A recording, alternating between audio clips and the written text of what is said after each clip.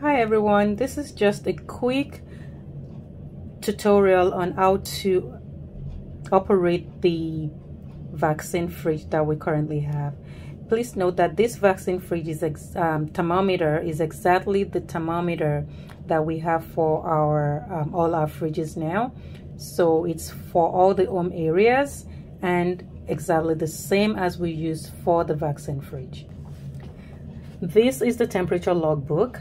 So if you can see here, there's a section where you record the time when you're recording the temperature, the current temperature, the maximum temperature, the minimum, and you will have to put your initials. So right now the recording for here is 5.2 currently, and minimum is 5.1 and maximum is 5.5. Also note that the thermometer has to always be set on min and max mode, and it always has to show out when in the view. If I push this mode at this time, you would notice that it would change to low and high. And when this does happen, it scares a lot of us, thinking that the fridge temperature is out of range. Our normal range should be between 2 and 8 Celsius. So if I push it back now, you would see it will return to what it's supposed to be.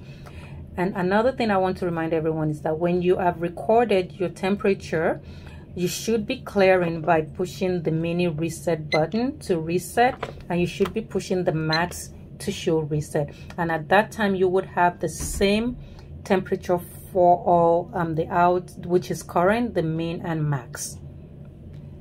Now I've flipped the thermometer onto the back. So if you look here, there's the on and off button, there's the in and out, there's the Celsius and Fahrenheit button, and there's the reset button.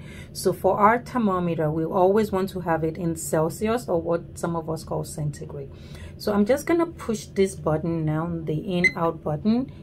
And if you notice now that I have pushed it, the in showing right here is now 22.9, 17.2, and 26.5, which is now what we want. So we always want it to be on out, min max. And if I just click on the mode now, you will see that the mode now is not what we want. So again, it should be on min max.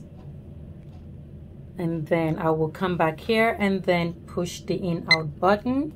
Now flipping it over, this is exactly what we want it to look like. So if anyone has any questions on clearing the medication fridge temperature, please let me know. So again, it's something very simple. Please, if you have any questions at all, please let me know.